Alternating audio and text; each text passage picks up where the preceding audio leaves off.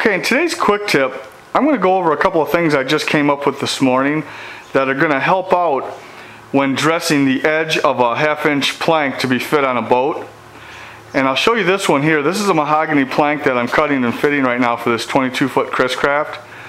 And what I do is I took the old plank that I'm replacing, I laid it on here, traced out the boundaries, and this is the edge that I'm going to fit first. With a pencil line I'll do that, and then I'll take some blue tape and run the blue tape on there. It's easier for me to see, and if there's any dips or humps in that arc, I can kind of straighten it out with the tape.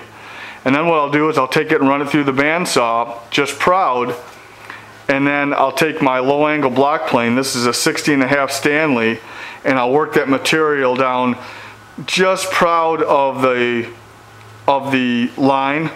And then I'll take a hardboard, usually with 40 grit and an 80 grit, and I'll take the 80 and I'll kind of smooth that arc out. The sandpaper helps you to smooth it out. Plus, with this plank, there's a lot of figure in it, and the grain reverses. You can see how this grain reverses. So this really helps to dig through. If you were to take that plane on a piece of wood like this, when you're pretty close to that line, there's a good chance that you're going to take big gouges out. On other pieces of mahogany, the plane will be just fine. But on this one, for instance, I had to take it even over to the spindle sander and work this down just about to the line, and then I'll sand it in. So the first thing I wanted to show you is how I turn this low angle block plane into what's called an edge trimming plane. This is my Veritas catalog, and they sell what's called an edge trimming plane, and they sell a right and a left-handed. And it's basically it's a plane that has a 90 kind of built into it, cast into it. So when you're running on an edge, you can keep that edge 90, and then they skew the blade in there. And I've always wanted these, and I'll probably still end up getting them.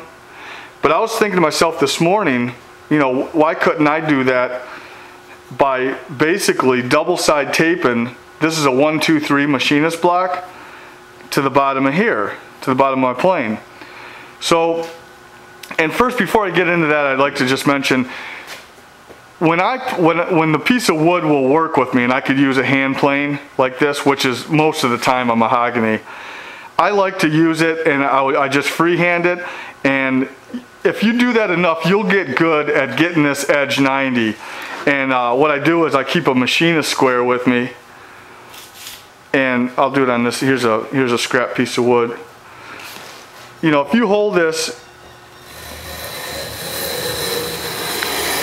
and if you're conscious of how you're holding this and everything, usually you're pretty good at it. And I'll keep a machinist square just to make sure that I'm 90. If I'm a little bit off, I could take and just concentrate on one edge or the other to get this square. So it's probably a good idea to learn how to do it freehand, just so you can, you know, just so you get practice at it and you can do it. But a plane like this, I think, will be real handy, because you know you really don't have to think about it too much. You lay it on there if you want to take a bunch of passes at once. And you've got something on there that's going to keep this 90. I think it's going to be real helpful. So what I did was, and it's very simple to do, I just took this machine block. You could probably use a piece of wood, you know, a piece of oak if it's cut real nice and square. And instead of putting it straight on like this, I figured, well, I'll try to do like they do with their planes and skew it a little bit. So I put this up to my wood, and I just take it just like this. And just press it in. It's probably not as skewed as much as theirs, but there it is. So if I'm taking a bunch of passes, I could kind of,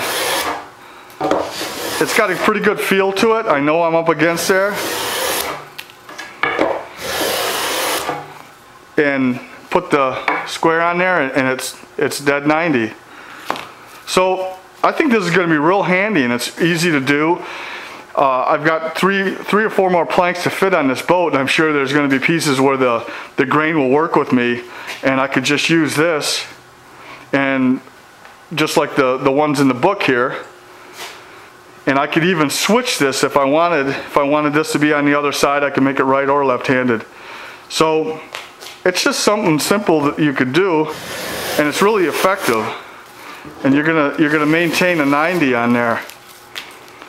So that was the one thing I wanted to show you in this quick tip. The other thing was something that I just came up with this morning. I was looking through that. I have a Kennedy toolbox I bought at a yard sale, and the other one I bought from my boss, my old boss, and it had the one had a bunch of machinist tools in it. Well, this here, there's a 90, and I thought on this piece of wood in particular, where the grain was kind of reversing in it, I took it over to the spindle sander, got it close, and then my process would be put it in the vise here and just work it down with this hardboard with 40 grit on it. So after coming up with that plane idea, I thought, well, I remembered that I had this, and I thought, well, why couldn't I just stick some 40 grit on there? And you can see I'm just proud of the line here. And the big advantage with this is I could have the plank right in front of me. I could see it here, as opposed to it being in the vise. I'm always having to kind of lean down and bend over and look and then get back up. Well, once I get that close to the line with either the plane or my spindle sander, this thing here is great because I could just ride this surface on the back, and I know it's going to be 90 because these planks fit the other planks always at a 90.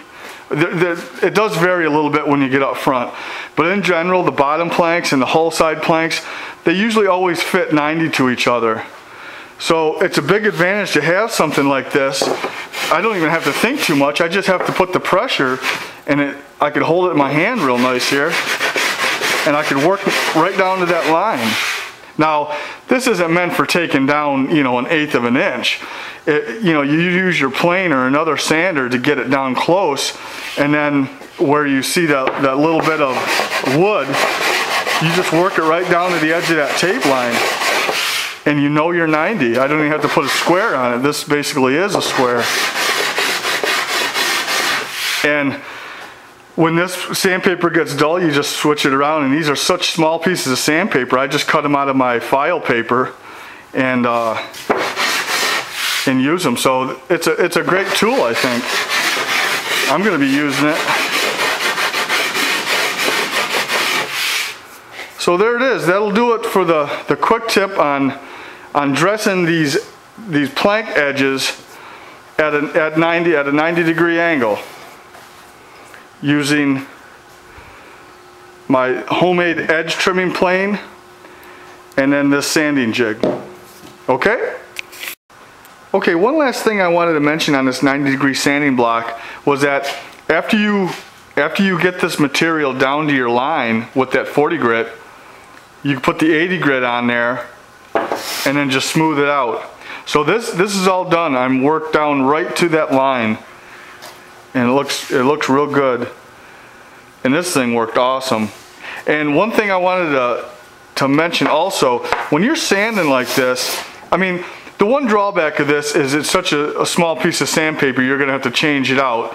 But I think it's well worth it. And obviously you have to try to keep the sawdust from clogging up the sandpaper. But I noticed even on the 40 grit, when I was sanding like this, if I skewed this just a little bit, it really seemed to cut. And I'll show you the back side of it. See, I'm still 90 to everything, but I'm using a different part of that sandpaper. Now when this half gets wore out, I'll just take this. This is pressure sensitive. I'll just reverse it. But it just seems like right there, it's flat. If you just skew it a little bit, it really seems to cut a lot better, because you're using, you know, different part of the sandpaper. But so that's just one more tip on using this. After the 40 grit, go with the 80 grit, and this one's done. Now, that's not to say that this plank is going to fit perfect. I'm going to put it on there, and where I need to take a little bit more, I'll make marks on here, and then I'll go back to my 40 grit and just sand off the material where needed. So I just want to start the camera and show you that last little bit on that 90-degree sanding block, okay? Okay, I'm going to shoot one more clip on that 90-degree sanding block. I've been using this all day and it's really worked out nice. I like it, and I remembered that I had another one in the box there, so I took it out and I mounted some 80 grit to it, so now I have a 40 and 80 grit, so I don't have to keep switching back and forth. And then I noticed that these holes are threaded through here. They're 5/6. It's a 5/16 thread. So I took apart an old hand plane and cut a couple of carriage bolts, and now I have handles on this.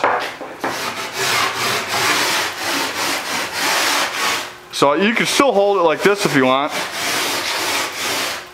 but you could use the handles too, and